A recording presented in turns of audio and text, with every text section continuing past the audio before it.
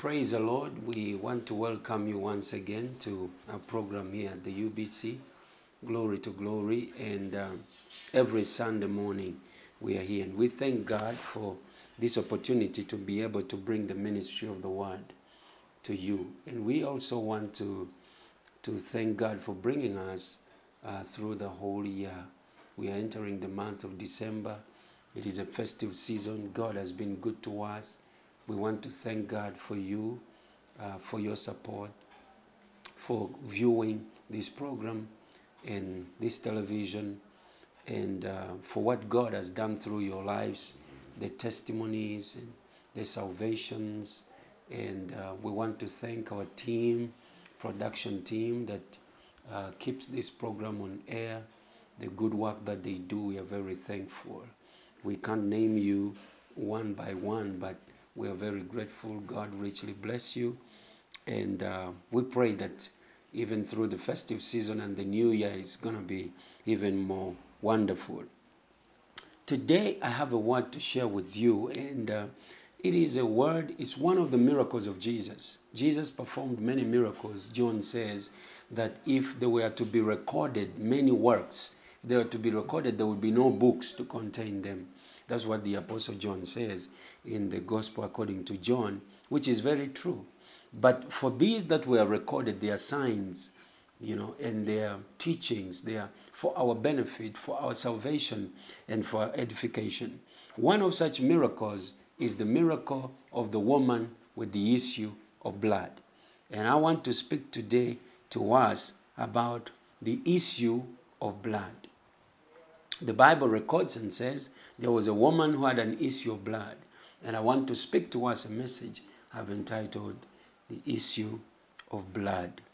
Father, we thank you for your word. We pray that you bless this day in Jesus' name.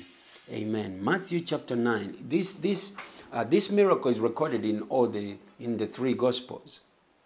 In all the three Gospels, they call them the synoptics. It's only John that probably tactfully leaves it out. He tactfully leaves it out.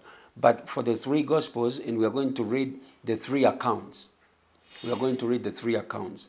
They recorded by Matthew. Matthew records it very briefly. He records it very briefly, and he uses three verses. Matthew chapter number 9, verse 20, 21, and 22. And suddenly, a woman who had a flow of blood for 12 years came from behind and touched the hem of his garment. For she said to herself, if only I may touch his garment, I shall be made well.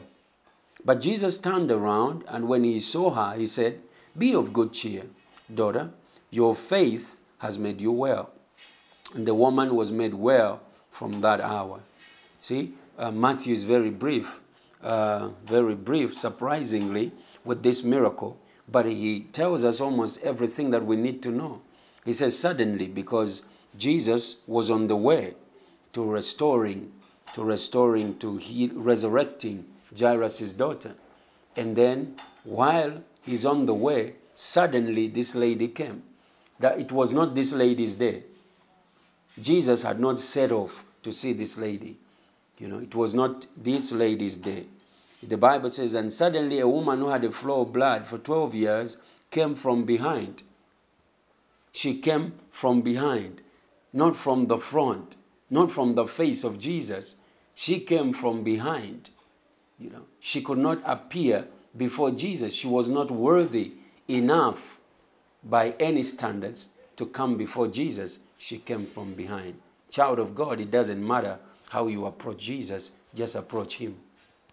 Just approach him. It doesn't matter how you come. It doesn't matter where you have been. It doesn't matter what you have been, what you have done. It doesn't matter how hard you have fallen. Just come the way you are. She came from behind.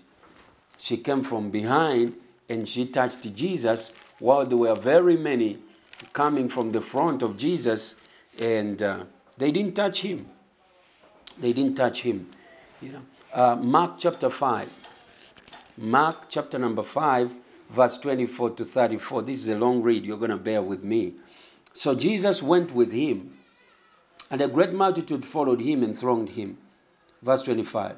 Now a certain woman who had a flow of blood for 12 years and had suffered many things. Listen, this is the evangelist Mark, John Mark, and he's explaining this situation of the woman. He says, she had suffered many things from many physicians. She had spent all that she had and was no better, but rather grew worse. This situation could not be handled by doctors, physicians. Two, this situation was economically draining her. It was financially draining her. She had spent all that she had. She spent all. She spent all. Remember, she cannot work because she has an issue of blood. By law, whatever she touches becomes unclean, and whoever touches her becomes unclean. So nobody can allow her to work. See? So it is economically draining her, But even maybe what she owned was by inheritance. She couldn't work, but she at least had something. But even what she had, she spent. And getting to this point of spending what she has, probably the people around her had spent so much and there was no change. She spent all that she had and was no better, but rather grew worse. 27. When she heard about Jesus, she came behind him in the crowd and touched his garment. She came from behind. She could not appear from the front. She came from behind. It was not her day. It was not her call. Jesus was going to a better home. She had no home. She had been confined somewhere, but she came from behind. She came behind protocol. She came behind protocol, and still Jesus healed her. She still got healed. She came behind the law. Grace will find you even if you come from behind. Grace will find you even if you come through the back door. Grace will find you. There is enough grace for everybody that approaches Jesus. When she heard about Jesus, she came behind in the crowd and touched his garment. She didn't want Jesus to touch her. Maybe she wanted Jesus to touch her. Maybe she thought Jesus could not touch her. But she touched Jesus. She touched Jesus. For she said, if only I may touch his clothes, I shall be made well. She had faith. She had faith for her situation. She had spent all that she had. She spent all the money. She spent all the substance that she had. But faith, the only substance that she remained with was faith. It was faith. And when she remained with faith, she spent her faith in the right place. She spent her faith in the right place.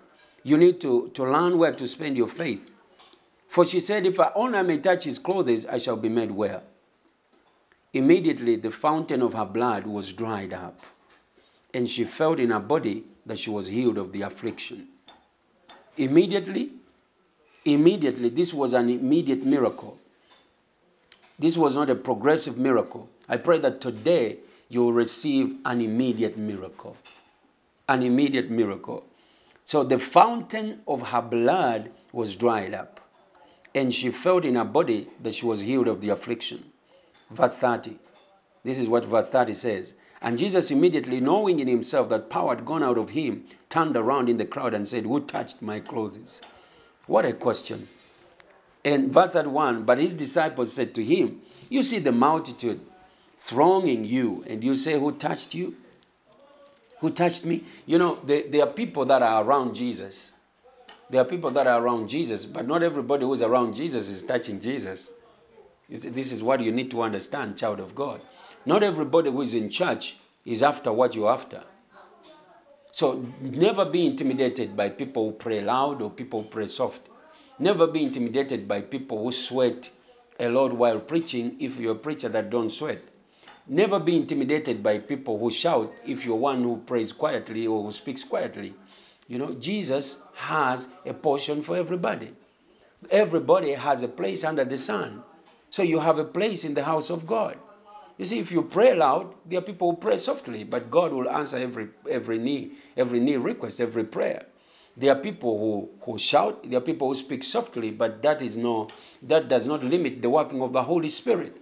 You see, the Bible says this woman came from behind and touched Jesus, and her flow dried up. There were people that came from the front. In fact, the person that came from the front, Jairus, taking Jesus to his house, has not yet received the miracle, but somebody who has approached Jesus from the behind has received. So it doesn't matter how you approach Jesus, just approach him anyways. It doesn't matter what people say. As long as you can get to Jesus, everything will change.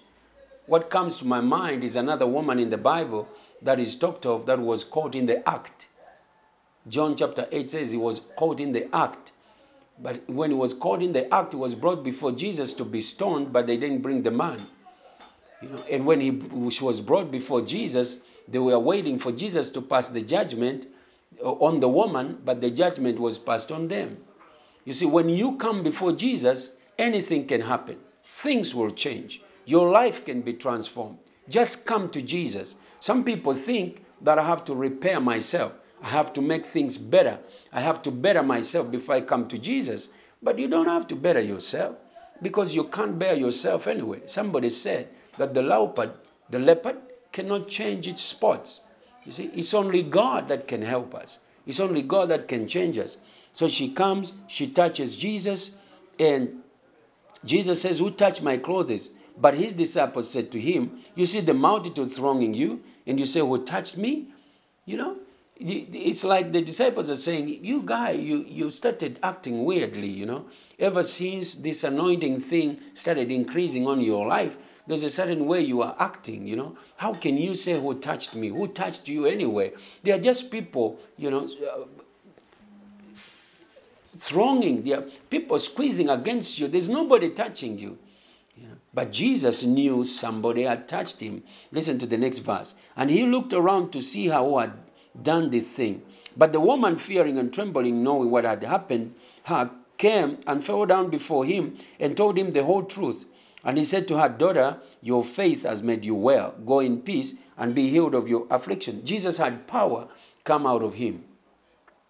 You know, he had power come out of him because there is somebody that had touched his clothes in faith.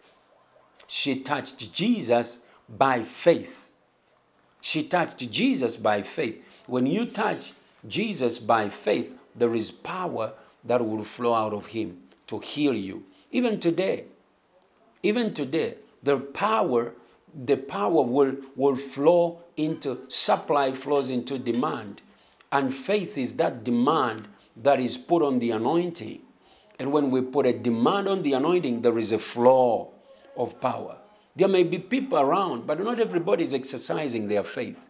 I want to challenge you to exercise your faith. Exercise your faith for that provision, for that healing, for your family, for whatever it is. Our last scripture is in the book of Luke. You know, it's the same account recorded by all these men of God.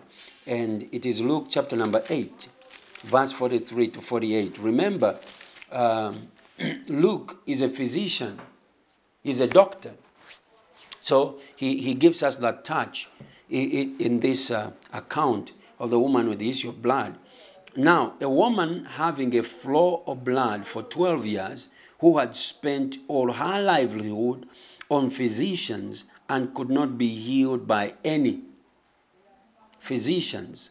Maybe there were some medical conventional medicine physicians. Maybe she used some herbalist to, whatever came to her mind, whatever was recommended to her, she used. Whatever was recommended to her, she used, because she wanted to be healed. You might be in that position. Anybody fighting for their lives, they would do anything. They would do anything to save their lives. You know, as a pastor, I know I've met many people. When somebody is fighting for their lives, they'll be desperate. They'll be desperate. They could do anything.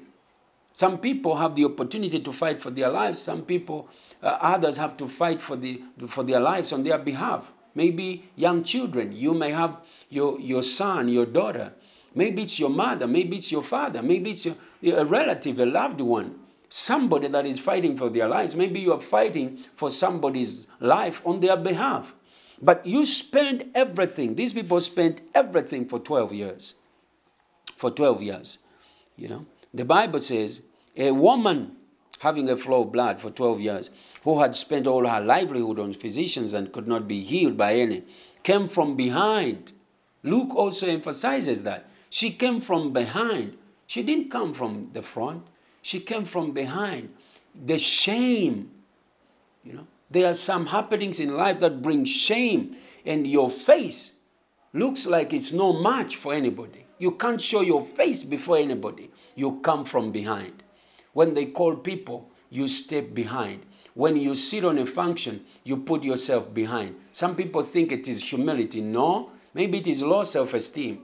Not everybody that keeps themselves behind are humble. It's not being humble sometimes. Sometimes it is low self-esteem. You can't show your face. You think your face is no match. You think your business is no match. You think your profession is no match. You are in a family where doctors and lawyers and what. And when they ask you about your profession, you can barely say it. The grace of God is able to get you from behind and put you in the front in Jesus' mighty name. And I pray that will be your portion. Verse 44 says, she came from behind and touched the border of his garment, and immediately her flow of blood stopped. This was an immediate miracle. This morning, today, I'm praying that God will bring an immediate miracle, immediate provision, immediate change of things. Verse 45, and Jesus said, who touched me? Who touched me? When all denied it, Peter and those with him said, Master, the multitude throng and press you, and you say, who touched me? But Jesus said, somebody touched me, for I perceived power going out from me. Now when the woman saw that she was not hidden, she came trembling and falling down before him. She declared to him in the presence of all the people the reason she had touched him and how she was healed immediately. And he said to her, Daughter, be of good cheer. Your faith has made you well. Go in peace. The other part that I wanted to speak about before I go into something else about this scripture is that the woman came trembling because she didn't know what to do. What she had done was for death sentence. It was death in itself. She had literally made the whole city unclean that day. If it had been proven that she was not healed, then that means she had to be stoned to death. Because you can imagine the multitude, because whenever an unclean person touches a clean person, the clean person becomes unclean and she's in a crowd, that means the whole crowd had been made unclean. But thank God for Jesus. When the unclean touch him, they become clean. When he touches the leper, they become cleansed. You cannot come with sin, however stained your cloth may be. When you come to Jesus, when he touches you, you become as white as snow. I don't know what you're going through. I don't know what your struggles may be, but I have good news for you. When you touch the border of his garment, she didn't even touch his entire cloth. She didn't even feel the entire cloth. No, she touched the border. She touched the border, you know. She touched the border. She didn't even have so much courage to touch the big of it. She felt not so much clean to touch so much of it. She touched the border of it. But you know what? The good news, the Bible says, if you have faith as small as a mustard seed, you are able to say to this mountain, move. And that's how small her faith was, or how big her faith was, manifested in small things. And God responded to that faith. And then the other thing that happens in this passage is that Jesus calls unto her and says, woman. No, he doesn't say woman. He says, daughter, your faith has made you whole. This is the only person in the Bible that Jesus calls daughter. And you know what he's doing? Jesus is literally saying, you are my daughter, from today, you are ready for marriage. You are ready for marriage. All the guys on the village that thought that this was an unclean girl, she's not good enough for marriage, Jesus declares her clean. You know, according to the Bible, Leviticus 15, 16, 17, talking about blood. 17:11 says life is in the blood. Leviticus 17:11 says life is in the blood. And Leviticus 15 details how you are supposed to handle and to treat a woman that is going through her days, her unclean days monthly. She was supposed to be out of the camp and blah, blah, blah for 7 days. But Leviticus 17:11 says that life is in the blood. Life is in the blood. And this scripture, to take you back, the scripture says that this was healing of the woman with the issue of blood. Ladies and gentlemen, what I want to submit to you this morning is that the issue of blood is a blood issue. And each one of us has a blood issue. I don't know where the hemorrhage is in your life. I don't know where your life is running off. This woman had a physical illness. You know, when the Bible speaks about the woman is a picture of the church, and the woman is also a picture of Israel. And the Bible is saying it's either the church suffering. This one was a Jew. It's literally a believer. You could be a believer but still suffering from a hemorrhage. It could be a financial hemorrhage. The Bible says that this woman had spent everything she had, but her life was not getting better. She spent everything. It could be a financial hemorrhage. The Bible says she spent on physicians, but her situation got worse. Maybe it is a physical. It's an illness in you. And the more doctors you see, the worse it becomes. You see? Maybe it is a social thing. Because with this issue of blood, she was not supposed to appear anywhere. She probably was confined. She probably put in a cloth. She probably could be walking. She was one that walked in the street saying, I'm unclean. She didn't even need to say, I'm unclean, because the whole community knew. 12 is also the number of the tribes of Israel. 12 is a completeness, a someness of somehow. 12 years, solid 12 years. You know, according to the Jewish culture, when a boy turned 12, they were initiated into a trade. It was a certain age of some kind of maturity when they start to train a child, a son, into the trade of his father. And now the Bible is saying this lady is 12 years. So however you take it, whether for the female or for the male, it is 12 years. She has spent 12 years of uncleanness, a fullness of uncleanness. She's going into a maturity of uncleanness, and then something happens to her. The Bible says she said to herself, that there is a sense of knowing that came into herself, a sense of knowing that came into herself. My people perish because of lack of knowledge. You know, you shall know the truth. A sense of knowing that came to herself. And then she woke up and she said, if I can only but touch the hem of his garment. And she said, but where will I pass? There are crowds. And she said, I have to brave myself, to push myself through the crowds. There is nowhere Jesus has ever been and there are no crowds. Everywhere, there may be physical crowds, there may be mental crowds. You can imagine the emotional baggage that this woman carried for 12 years, and everybody knows she's unclean. For 12 years, she can associate with nobody. For 12, I don't know how long you have had that hemorrhage, financial hemorrhage, something that is draining your life. The Bible says life is in the blood. I don't know. You see, if you have a physical illness, somebody can marry you if they know that you are sick and your sickness is just physical. But if that sickness is in the blood, they will not. Somebody can take you if they know that what you are going through is just physical. But if they have somebody to tell them that, you know, in that lady's family, this is what happens. In that man's family, this is what happens. It runs in the blood. Then they lose interest. The issue of blood is a blood issue. But this is the good news today.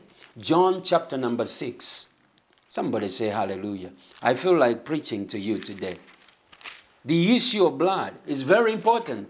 And Jesus is the one that dries up the hemorrhage. Jesus is the one that dries up the fountain of blood, whatever is pulling your life out. Because life is in the blood.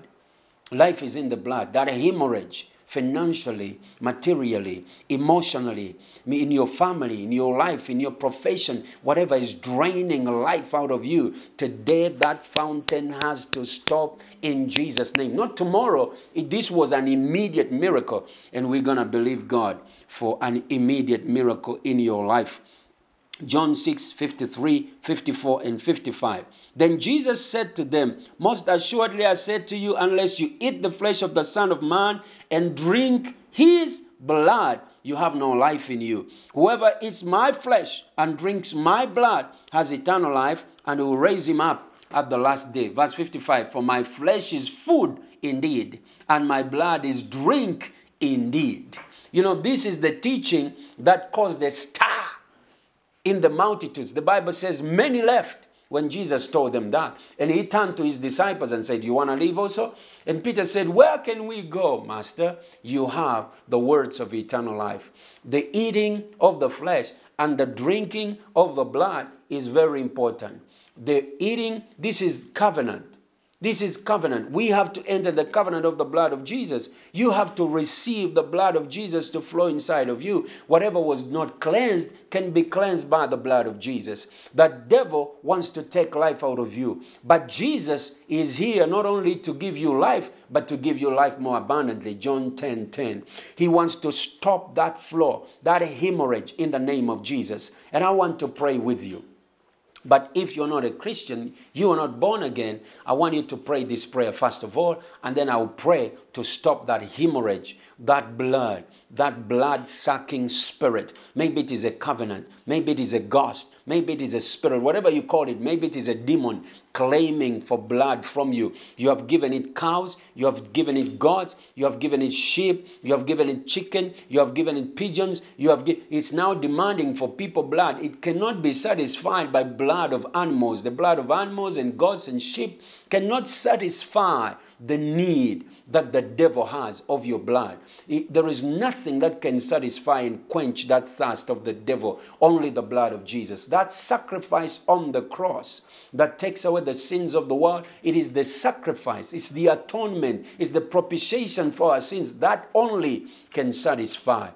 I want you to pray this prayer. Maybe you are not a Christian. Maybe you just bumped into this situation. Maybe you need prayer. You start with this one. You may not really believe, but start with this. Say, dear Lord Jesus, today I have decided to receive the fellowship and the communion and the covenant of your blood in my life.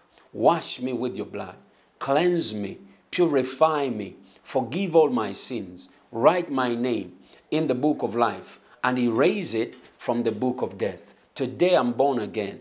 I'm set free. Cleanse me, set me free, deliver me, and make me your own. Thank you, Jesus. I'm saved in Jesus' name. Amen. Now I want to pray with you. I don't know where your hemorrhage is. Maybe it is on part of your body. There is a sickness not going away. Maybe you have physical hemorrhage, blood flowing that can't stop, bondage that you can't stop, loss of money that you can't stop. You have spent everything that you have. There is no change. Let's pray. Father, in the name of Jesus, we thank you. Your word is true. You have said in your word that this woman with the issue of blood, she was so full of shame that she could not come before you by face, but she came from behind. There may be many that we are praying with today that are so ashamed of what they are going through, they can't come straight to the face. Lord, but however they come, Lord, we bring them before you by the blood of Jesus, and we speak unto every hemorrhage, every flow of blood, every issue of blood, every blood issue, whether it is an issue of blood which is physical, whether it is a blood issue which is running in the family, running in that marriage, running in their business, running in that education. Lord, we put an end to it right now in Jesus' mighty name. We command every flow of blood right now to dry.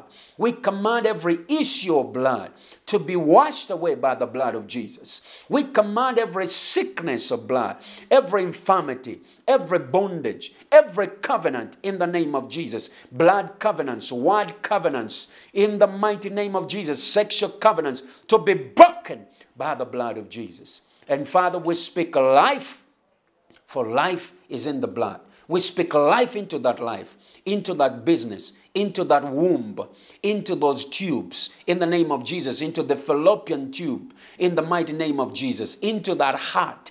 We command that blood problem to be healed in Jesus' mighty name. Whether your blood needs to be thinner, whether your blood needs to be thicker, whether the quantity of your blood is small, whether there are holes in your heart, whatever is your blood in the name of Jesus, we command it to align with the word of the Lord. Not tomorrow, not another week, not another day. We speak an immediate miracle, healing right now, a sudden touch onto your system in the mighty name of Jesus. Every hemorrhage, whether you have a sickness, an infirmity, a chronic disease, cancer, we command you to die. Tumors, we command you to die. Fibroids, we command you to die in the name of Jesus. Whatever hemorrhage that is bringing financial disorder, financial hemorrhage, financial strain to the family, to that man, to that woman, to that house, in the name of Jesus,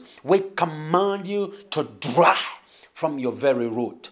And Father, we thank you in the mighty name of Jesus. We thank you because you answer prayer. The issue of blood is being dealt with right now in Jesus' mighty name. Immediate miracles, immediate healing to the glory of your holy name. In Jesus' name. And somebody said amen. Amen. Hallelujah. We want to hear from you. Please let us know, what has God done in your life? What is that healing? Check yourself. Check yourself right now.